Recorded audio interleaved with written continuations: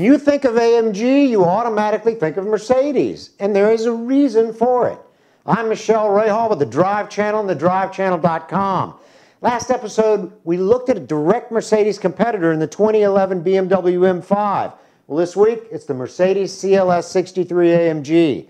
AMG started out as an engine tuner 35 years ago with 3 people, and it now has over 580 employees.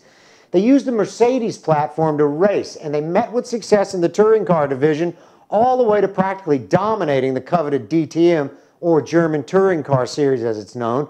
This company cut its bones in racing.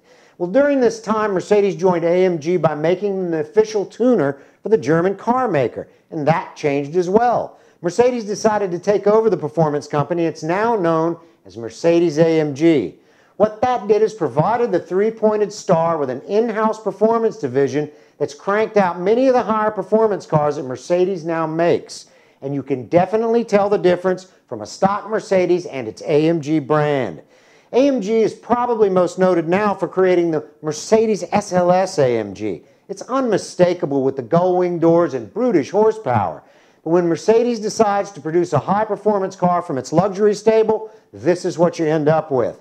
The 2012 Mercedes CLS63 AMG, a beautiful car aesthetically to most of us, and a performance-based 4-door coupe. It's a direct competitor to the BMW M5. The CLS AMG has been redesigned after its initial offering as a 4-door coupe that had a special look to it. The look was a retro concept from many years ago, but Mercedes definitely put a modern face on the idea. This original CLS was greeted by either love or hate. Personally, we liked it, but there was always something a little different about it. It really didn't fit. Now that the newer style's been introduced, guess what? You either love it or you think the old look was better. We think that form follows function, and this example of the Mercedes lineup design is just about right. A heavier stance, a more standout front end that looks as if it means business, and the silhouette of a car that's got a performance feel even before you actually drive it. Mercedes wanted this car to have new technology, and it got it.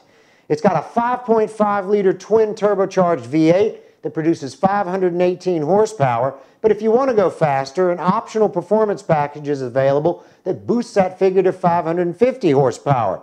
Personally, we say go heavy or go home. The interior is uniquely Mercedes, with that special AMG flair, which means an understated look that couples modern materials such as carbon fiber and seats that hug the body that keep you in place while you careen around the on-ramp near your house, and we know you do it. The brakes come standard as 14-inch rotors with special calipers, but you can also get them in carbon ceramic. Our view, if you're going to spend over $100K for a car, don't whine about taking the extra step. So while you're at it, get the limited slip rear end as well. The only thing that you can say about a car like this is that it has a real racing heritage that Mercedes allowed to be brought to the street. And it has lots of buttons for car control. Lots of pretty shiny buttons.